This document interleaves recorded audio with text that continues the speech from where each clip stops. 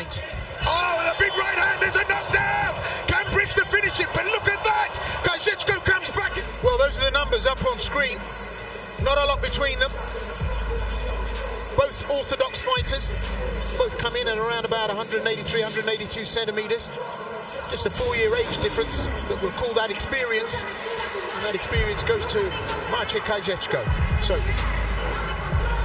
this bout being contested in the lightweight division under KSW MMA rules. Referee Mr. Tomasz Bronda. Could get sparky at this weight, very fast.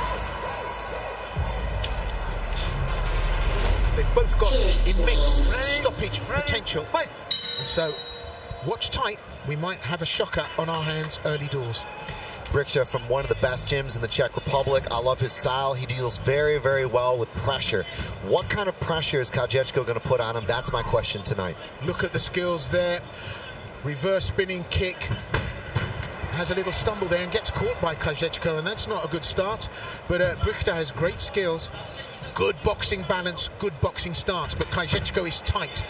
And we've seen a couple of fighters slip on the ring tonight, and they need to calm down, get the balance right before they start opening up. Yeah, but Brichta and Kazieczko are so balanced. They're just very, very good everywhere. They're that strong new breed of experienced lightweight. Guys who have this kind of experience, 10+ fights, but also good in all dimensions.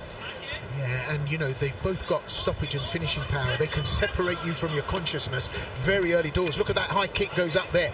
And those good solid punches from Kazieczko once he was in the pocket. Used the kick to come inside. Didn't jump outside immediately to get range and distance, but while he was inside, caused a little bit of mayhem. But as I said, he's come to spoil the party, Leo Brichta, in front of a huge stage here. The boy from Prague is going to look to make an impact here. And everything is so measured. They're finding the end of their punches, the kicks, the head movement, the little lead uppercut there from Brichta. So the inside kick, not so hard, but hard enough just to throw Kazieczko's leg out. Switches up, goes high, just everything very, very sewn up. Goes upstairs, Kazieczko as well. Follows through with the right. These are solid, solid strikes we're seeing from Kazieczko. You know, they're not tentative, look-see. They're not about opening up opportunities. He's following through with those. Christoph, there's a lot of hench in those shots, isn't there? Oh, my goodness. I'm so impressed with Brichta's head movement. How he counters immediately after Kazieczko kicks him, counters with a kick, and then right away into a slip because he knows there's a punch coming back. Beautiful, beautiful technique. So a lot of good fight IQ and very fast at the weight. It was a strike more than a stumble, and Brichta falling foul. The footwork just not catching up with itself, slightly out of tempo, and just so confident about his work, Kazieczko. And when they advance, they really cover distance, Chris, don't they? They can get inside the pocket, you know, really easily. Look at that, Kazieczko bounces off the back foot onto the front foot and immediately finds himself in striking position, able to offload the hands. And the feints, all Kazieczko's work coming in. He's closing the ring down and starting to make problems here for Brichta. Yeah, it's very clean, composed, organized, purposeful work. Everything's on target. Little flinches, little, you know, upper body movements, try to find openings, then boom, they commit, and it's great. So you just get the impending feeling there's about to be some smoke in the city. Up goes that high kick. You can only go to the well so many times. He's landing that shot, and Brichta needs to have a care because Kazieczko can put you away with the shot. Still very evenly matched, very evenly paced, but I think more of the heavy traffic is coming from Kazieczko at this stage, and he's desperately trying to close that ring down, desperately trying to keep Brichta in one place, keep him in the crosshairs. Yeah, Kazieczko is really starting to kind of find his rhythm here, but so too is Brichta. Brichta's work inside and outside the guard of Kazieczko is sublime to watch. He just loops around the guard with the hooks, short uppercuts right up the middle. The read on this fight is as high level as it gets.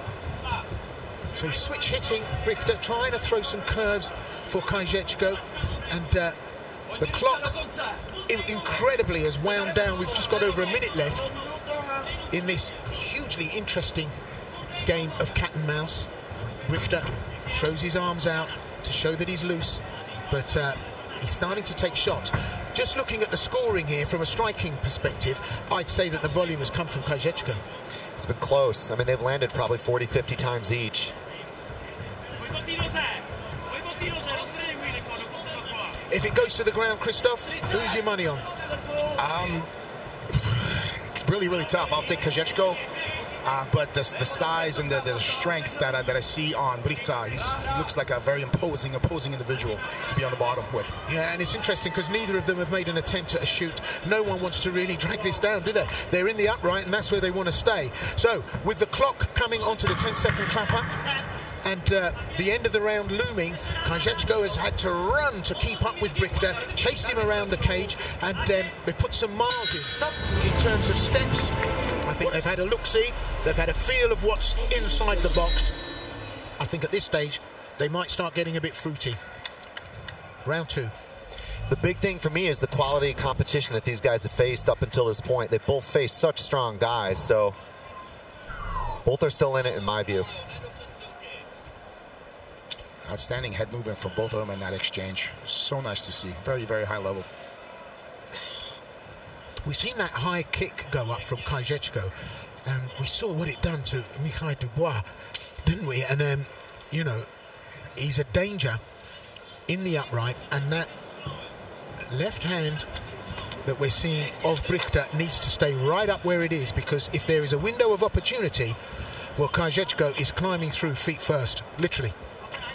Good front teep. Dangerous kickers. Everyone's got a sting in them. And in fact, the inside and the outside of Kazieczko's lead leg starting to glow a bit red, as indeed is Brichta's. They're starting to cause just a little bit of slow discombobulation and starting to break down their opponents. We're in the early stages of round 2 here, but if it does go to 3, it's going to be a huge demand physically for both of them, because they're landing very, very painful and pinpointed shots. Brichta's got to watch out for the right hand of Kazieczko. Sometimes he's dropping his left, in particular if Kazieczko chooses to throw the rear hook. Sometimes he throws the right straight, sometimes he whips it around the guard and goes for a hook. Great boxing skills, and when they get in the pocket there, the exchanges are great. Very, very good boxing. And then immediately Kazieczko grabs for the head to bring his man down. Very lucky we didn't see a knee strike come up there, but Kazieczko now desperate to close this ring down. But Brichta on his bike and putting some steps in here inside the cage. Given referee Thomas Bronder a chance to have a breather, because he's put some miles in following them as well. I'm loving Kazieczko's footwork, though. His cage control has just been excellent. That was a nice short little left hook there from Brichta, but for the most of this fight, Kazieczko has been pushing Brichta to the outer part of this cage, and so his generalship, if you will, of the ring has been a major factor for me. Yeah, and Christoph mentioned the slips and the feints, the head movement of Brichta. He's managed to slip a few punches, but look at that. Right, left, then an uppercut on the inside. Managed to stay in there because he slipped the head from that frontal attack from Kazieczko. Yeah, no, I agree with you, Will. It's really nice work from both these guys. It's the level that we're seeing is so high that they're almost canceling each other out. That's why we're not seeing those, I guess, the finishes that we want to, because that level's so high. Both their hands are up, covering very nicely, moving their heads out of the way. Yeah, 10 out of 10 and 10 out of 10 is you know, it's an even match, isn't it? And that's what we're seeing here, a high-level performance from these two. Scathing kick, though, from Kazieczko a second ago, landed on that lead leg, and that lead leg of Brichta will cause him problems. He's starting to slow down a bit and starting to take the shots as Kazieczko starts to open up now. The heat's on, but Brichta replies in kind, and he's given that heat straight back, reflected it right back to Kazieczko. He's got that Rock'em Sock'em Robots feel. You give me, I give you back. Yeah, and these shots are perfectly landed. They're not wasted. Up goes that high kick. We know the danger that that causes for his opponents. Kazieczko very balanced when he throws it. The crazy thing to me is neither guy has ever lost a decision, and you're seeing such a strategic fight unfold here that I'm going to put it out there. We might see the end of 3. Brichta's got to make some adjustments, though. So just to remind you, here at the XTB KSW 83 Colosseum event, we've got 50,000 people in attendance here watching the action on a beautiful summer's evening in the wonderful city of Warsaw in Poland. What a night, And what a lineup of Polish legends. This is really an event on an historic level. Up goes the high kick from Brichta there, just to send Kazieczko the message that he can do it. But look at Brichta, when he throws, the feet are planted, he's well balanced, and when he swings, they're on target. These are not wild shots, they're perfectly aimed. Crowd absolutely silent watching this. It's incredible, isn't it? This amount of people watching about, and they're almost, the intensity has got to them, the way in which these two mechanics are operating here. Yeah, but it's technical and it's tense. This is exchange for exchange. It's like watching two high-level guys spar, land, and each have their moments. Incredibly, that's the 10-second clapper. And incredibly, we're coming to the end of the bout. I say the end of the bout, the end of the round. Still got one more round for the bout. All right. Third and final round in this lightweight matchup between Czech fighter Leo Brichta and Polish fighter Maciej Kazieczko. It's been two up till now, very technical and interesting and tense rounds. But the third and final here in this bout, I think someone's going to look to finish. They do both swing for the fences when they go, and they're used to finishing early. It's gone to 3. I think we're surprised at that, but let's see if anyone's got something that can crystallize what they've done so far to bring about a finish. I like that Kazieczko's choosing to kick when he sees Brichta staging his offense. It's a good tactic. I think that by chewing up that lead leg, he's disallowed his power generation, his mobility, his ability to dominate the cage in the way that Kazieczko has. This fight could be tied up. It could have easily been Brichta maybe 10-9 in that first round with the uppercut and a hook that he landed cleanly. They were the two cleanest strikes, having thought about it. But yeah, this third round is going to be key for Brichta. So we've had a change to the card, and the Viquach title defense has been removed and replaced with an earlier bout, our first bout of the evening. Here we are at 3, and two very, very bright prospects battling to get traction on the biggest stage, certainly in Europe, but arguably the world in recent times.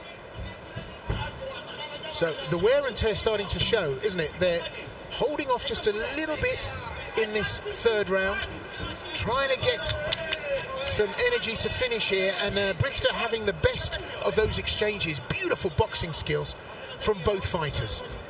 And that left lead kick from Kazieczko starting to work now. He's looking on the inside and he's bringing it upstairs, but Brichta desperate to send the message back that he's not hurt. Lovely bit of switch there, a little bit of trickery, chicanery from Brichta as he slips inside, throws the left, throws the right, and then comes back again. A real tricky target, and that's what Kazieczko has found difficult this evening. I like the body work a second ago from Brichta. I also like the fact that he was doing like 3 and 4 kick combinations. It was a lead push kick to a right roundhouse kick to switching up then to the inside lead leg. It's very, very smart, but this is a close fight, and it has been the same strategy for both fighters for all of this fight. Who's got the secret weapon before that 10-second clapper and the bell rings? Christoph, do you see this? I mean, they're so closely matched. Yeah, no, I feel like Brichta's taken over this fight, this round, especially this round for sure. He's definitely dominating with the number of strikes he's thrown, the number of strikes he's landed. He's doing a really good job. I think that Kazieczko is just kind of lacking those leg strikes, kind of let them go. Well, that's the accumulated effect of those leg strikes, and Kazieczko knows it. Brichta has been able to work the counter, but he's starting to slow down. He's taking shots. A big right hand there from Kazieczko landed, and Brichta on the defensive, not able to move as laterally as he would want to. He's having to stay there and tough it out with Kazieczko. Well, just under 2 minutes, 1 minute 40 left. Can Kazieczko pull something out of the bag here at this stage? It's been a really, really nice round with some good adjustments from Brichta, but it's a fight on the narrowest of margins. Yeah, this is one of those margin calls. It's so close, it's so tight. Oh, the big right hand, there's a knockdown! Can Brichta finish it? But look at that! Kazieczko comes back himself and puts the man down on one knee. close. And look at these boys stand there and really deliver payload. That was close. Both guys got clipped. It looked to me like Brichta got the better connection. Well, that was a dope exchange. There's no two ways about it. They're standing trading, and boy, are these guys going for it. This has been just the ultimate bout, and no one's gone to the ground yet. That's the question. Brichta's got a good ground game. I saw it in a recent contest. Where was it? Kazieczko, Brichta, ego, stand up, who's better? Who recovers from that and comes back and rebounds? We've seen some incredible things here tonight. That off-the-back knockout from Glovitsky. We're seeing these boys now knock each other down and come back up to finish. Listen, under half a minute left to go in this third and final round. I wouldn't want to be a judge here tonight. What a very, very close call. I mean, you know, where do you make the decisions here? The margins are so close. You see Brichta's kicking technique there. Look at that, slips, right hand. Brichta's taken over in this round. I've got him winning this round. Well, this has been industrial the whole way through. Goes for the take. There's the end of the bout. And the audience applauding these two warriors as they battled it out. Christoph. Wow, that was an outstanding striking match right there between two high-level quality strikers for sure. I was blown away with just the head movement, the angles from Brichta, the low kicks, the continuous action back and forth, that kind of that third round, that rock'em sock'em robot style where they're both just going at it toe to toe. I drop you, you drop me, we're back at it again, right into the combinations. Beautiful, beautiful outstanding job for both. I have Brichta winning the last round, but I cannot score you the first round or two. I had them both kind of even, so majority draw for me. Look at that right hand there, clips. Kazieczko has the IQ to duck under and go out to the left, but come back with his own shot. For your winner, by split decision, Leo